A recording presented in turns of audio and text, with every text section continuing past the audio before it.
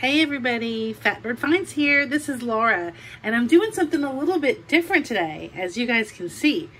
So I've been known to be crafty, in my younger years, and I know some of you guys are crafty, and you've been sending me all this cool ephemera and things to craft with, and clippings and old gift wrap paper, and we haven't really started our collage segment yet. We are going to do that. But in the meantime, I just couldn't wait to get my hands on some of it. And so I started looking up some different collage artists on YouTube and ran into this trend that I'm sure most of you have already heard about, glue booking. And I was like, yes, that's what I want to try. I wanted something relaxing, something I could just bring you guys that was a little bit different and that you guys might like for your crafty side. And we can just chat while we're doing it. So there's a whole bunch of different ways you can approach the glue booking thing. The one channel that I watched that I liked the best was Nicole at Relax Cut Glue. You can look her up if you haven't seen her videos. She's just really cute and adorable to listen to, and she chats about her life. If you guys hear noise in the background, it's Jovi. Jovi, go on. She thinks she can glue book too. So yeah, anyway, she has been very inspirational for me. I just love all the little stuff that she does. And like I said, I just want to do this not for the art of it, because as I've told you guys many times before, I'm not an artist by any means. But I just like to be crafty sometimes. It's just relaxing to me. So I'm going to use images that I've found in magazines or that you guys have sent in, and oh yeah, that's what I was going to say. There's different ways you can glue book. Some people do alphabet themes. Some people don't have a theme. Some people just, do different size glue books and just make them random. But the one I liked the best was color. And also when I get done, I thought Max would love the color glue book. So this is what I've got started. I think it looks cool from the side. So basically, the one tips that I have for you is that you can use washi tape to glue together pages in just a regular old composition book. You can even use a composition book that you find for $1 at a yard sale that's got writing in it, because you're going to glue over it anyway. And that's what I did, and I got started. So I've only done... I tried not to overdo it, so I just did like 5 pages of each of the primary colors. Let me just flip through real quick and show you, and then we'll go back and do some gluing together. So I still need to do my cover, so if you guys have ideas about that, let me know. I know I want to do like something kind of rainbowy. And then I opened this up and I had this vintage gift wrap. So I think that's really cute, and so you guys be on the lookout for something for the title page here. But then, okay, so then I started out with blue. These are just backgrounds. So I just wanted to go through, and I love it when you go through and glue the backgrounds in, because then when you go back to fit the little extras on, you have a really good idea of what it's all going to look like at the end. So here's my blue here. So 1, 2, 3, 4, 5 blue ones. Purple. Purple's difficult, by the way, y'all. So I don't have it all finished up. So there's purple. This is gift wrap from the dollar store. So that's a good tip that I got off of that channel. There's some more of it. Purple's hard to find. Red. I still got to fill in a little bit of red. Like right there. But here's orange. So this will be fun. These are, like I said, these are just backgrounds. This is a background. I'm going to cover up the other colors that aren't orange. Hopefully. Yellow. I like how this page turned out. Not too thrilled with that. Let me show you this. This is a boo-boo. This is a no-no. I didn't have my glue sticks ordered or anything, and so I just used some wet, you know, regular squeeze bottle wet glue, and this is what happens. It's way too wet for this kind of project. So yeah, I mean, I'm gonna glue over this. I'm not worried about it because, like I said, it's just for fun, but just wanted to give you guys that tip. These are the glue sticks that Nicole recommended, and I love these. I tried some other ones and I don't like any of them as well as this. So there's the yellow, here's the green. Green's what we're gonna work on today. So I like this. I think maybe we'll work on this page, but these are good too. This is gonna be black or black and white. This is gonna be white. See, I've kind of, in pencil, kind of jotted down some things. Here's where I started my pink. I like that, don't you guys? Pink. And then there's going to be rainbow here. Again, here's gift wrap. So these are going to be rainbow pages. And then I have gold, which I think is fun. Because, you know, all the fashion magazines have gold. They have jewelry, they have perfume that's gold. So I think that'll be fun. And then the rest of it, I'll just kind of do as I go along. Like, we might do some combinations, you know, like blue and orange, obviously, for Fatbird Vines or something like that. So, yeah, I can take y'all's suggestions on that, too. Now, you guys may not even be interested in this. I'm putting it up first on my members only. So if you guys are members, maybe you'll like this little extra, not information, but little extra entertainment. So yeah, so I think today we're going to work with the green. What do you guys think? And, oh, I wanted to show you this. So this is from an adult coloring book. So I sat and watched a movie and did this one night, and I thought it turned out so pretty and interesting looking. I put another piece of them over here, or little pieces I had left. But isn't that cool? Okay, so I've separated out some good candidates for the green, and I'm just going to play with it here a little bit. So as I'm doing that, I might end up, you know me, I'm not super decisive, so I will probably have to speed it up a little and do the voiceover. And, you know, I'll talk to you guys a little bit about what's going on in my life while we work on this. And then I'll come back to you in real time to see what you think at the end. Here we go. So here we go, you guys. This is my first attempt at this, and I hope you enjoy chatting along with me while we play in the glue book. I love this big sofa. So I'm going to feature that right in the middle of the page. As you can see, it goes beautifully. There's just something about this format, this color format, that I'm drawn to. I love even just looking at the box full of little goodies off to the left there that I'm choosing out of. I like finding the images in the magazines and in the things that you guys have sent me. Some of you guys have sent me these beautiful stickers and little vintage clippings. So I'm loving all of that.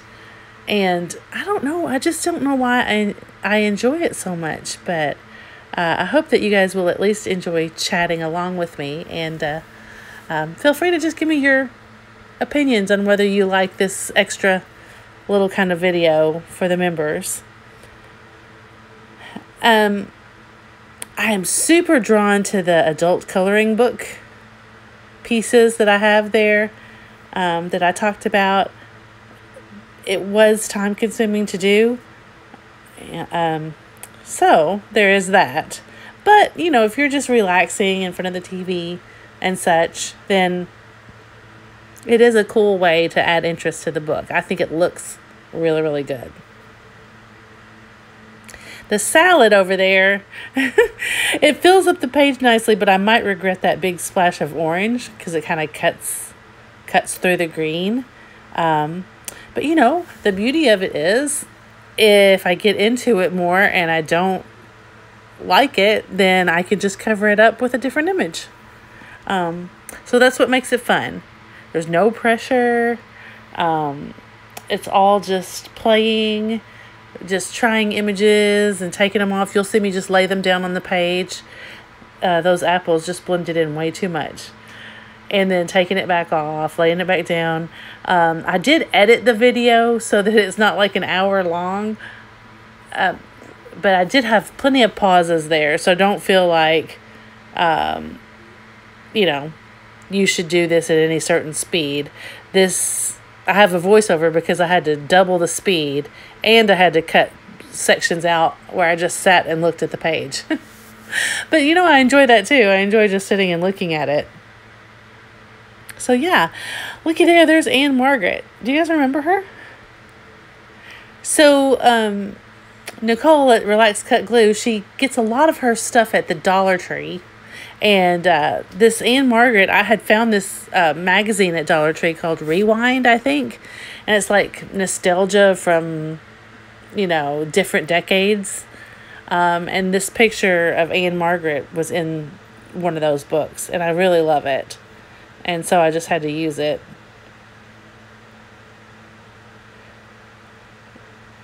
So, this past weekend, I just want to chat. I want to use this opportunity to just talk to you guys like we would talk, you know, on the telephone or whatever while we're just doing our gluing. So I hope you guys will glue along with me and just kind of chat. My youngest daughter, Megan, just turned 22, and she graduated from University of Kentucky. I can't believe it. You guys, where does the time go? My kids are 10 years apart, and I still don't know where the time goes. But, you know, there's something about that youngest one going off, right? So, yeah, we had the big family get-together. It was lovely. It was all just really awesome. They did the UK fight song and did the lights in the INRUP arena all to blue and did like the strobe light effect and everything. It was really pretty awesome and emotional. So, but yeah, yay for Megan. She actually wants to go to SCAD. So, Laura Moonwoman, I might be able to come give you a visit sometime because she's wanting to do 1 year of graduate school for her master's, and she wants to get her master's in luxury brand management. Her undergrad is like in fashion, marketing, textile design. So it's exciting. She worked really hard. She made really good grades. She got through those 4 years without owing too terribly much money. And so, as a family, we talked about it and we decided that 1 extra year would be worth it for her, if she wanted to do that. But she's going to have to work hard. So, but yeah, she's very excited about that. So I'm still playing with images here. Some of these are stickers, and some of them came out of a book that I showed you guys earlier with all these collage images, like 1001 collage images.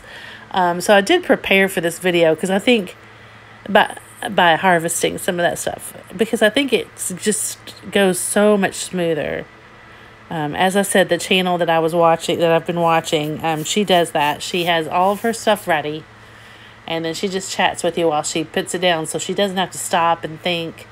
She does do voiceovers too, like me, but for the same reasons, because, you know, you guys don't necessarily want a 2-hour video. So yeah, and then this gives you the opportunity to chat, and you're not thinking totally about what you're doing. So, yeah, so like I said, I harvested these images. I cut those little slippers out. Don't they look so much better? So you just play with it. For the most part, they call that fussy cutting. I'm sure you guys know that, but fussy cutting is all that detailed cutting that you do. That's a sticker there that I think looks cute with the red hair. But, yeah, so it makes this whole process go smoother. So I'm excited. I'm just going to need a little bit of organization. That's not my strong suit, even though I love all kinds of organizing tools and cabinets and all that kind of stuff. I'm just not the best at following through. But for this, I'm going to need, little shallow boxes or drawers for each color. That way, that's going to keep me focused and organized. And the next time, if you guys like this video, the next time we play in the glue book, it'll be easy to just grab those drawers out and say, okay, I've got some purple, and go through and put the purple down. It's so satisfying to go flip through, find your background pages, and then start just fitting images in. As I watched her do her color glue book, it's just so much fun because, say next week we do pink, but when I'm harvesting for the pink, I found just like the perfect green thing for this page. You can go back and add to it. So don't feel like you have to go straight through and finish a page. I had to cut out some of this video because I got kind of hung up on that. So yeah, just don't do that. Don't get hung up on it because that's the whole fun of it. You can go back and forth and go back and forth to the pages. And so that's what I did. I skipped on over to the next set of green pages because in my brain, when we first started, I was just going to do that one double page there that we've been working on with the Anne Margaret. But I was like, oh, well, all the images that I thought looked good on that double layout that I had cut out so far, I used, but I still had these great images. So I was like, well, I'm just going to keep going, right? So this page, you don't have to do themes, but it just so happened that this page kind of turned out to be sort of veggie oriented, and I think those look really good. So I'm going to go ahead and glue those gourds down with those green onions, cover up some of the brick and stuff in these other pictures, but I like using the whole page kind of background. See how that one's mostly green, because you're going to end up covering almost all the background anyway, but you do need the background because you don't want the white negative space showing through, when you do finish out the collage. I found that cute quote about the trees, and it was in green, so I thought, oh my gosh, I have to use that.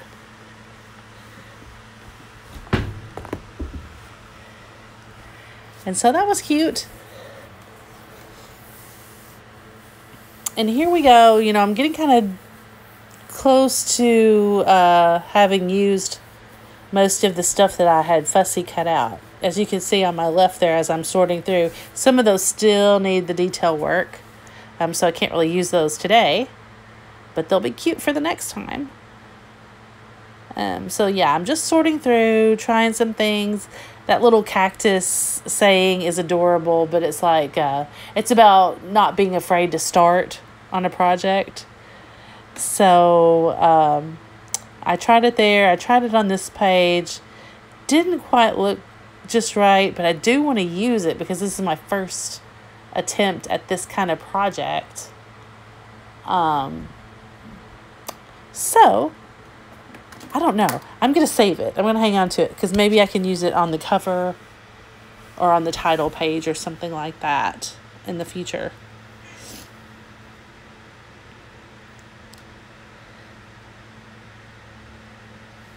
Oh, I hate that.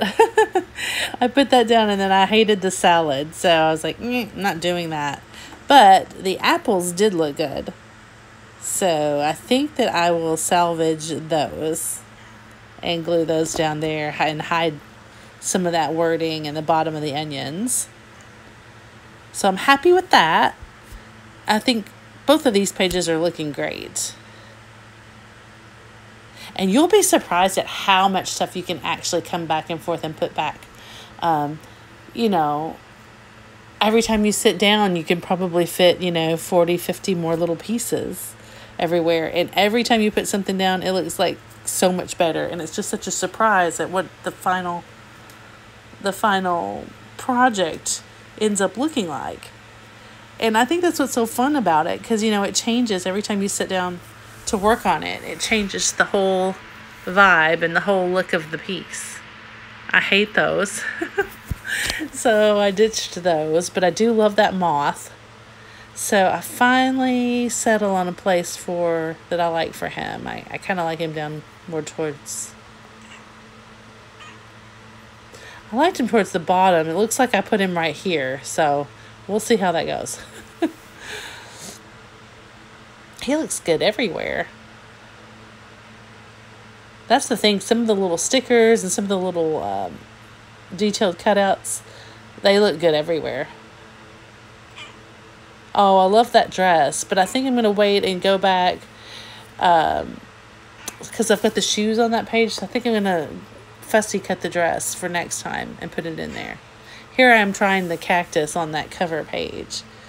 But I've got to figure out something groovy and fun to put on that cover page. And here is a more vintage looking piece. So that's the whole idea. My whole idea is, this kind of blends in, even though it's crafting, it kind of blends in with the sustainability by, reusing stuff that you find at yard sales and thrift stores, old magazines that would be thrown out anyway. I like an old ephemera, on these magazines where they're damaged, at least we could salvage some of them and do these projects. So I'm kind of excited about that. So I'm trying everywhere here to use this postcard because I love it. I love just that old vintagey green tint to it. So I'm fussing around and playing with that over and over again, and I'm finally going to settle on something here, I promise. If I had, when I do my next glue book, because I probably will do another one. I just think this has been so much fun. When I first started out, my backgrounds are busy, as you can see on that page there, where I tore all these different pieces of green. And that's fine, but for my eye, I don't really like it as much. And you end up covering most of all those little pieces up. So next time I'm not going to do all the different pieces in the background.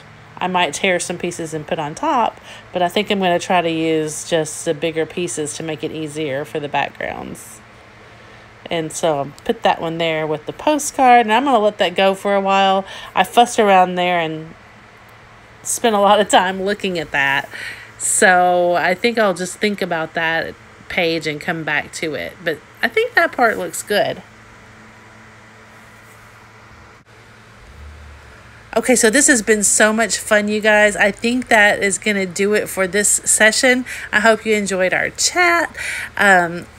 If you have any ideas for me, just put those in the comments below. Let me know if you would like to see any more progress on the glue books.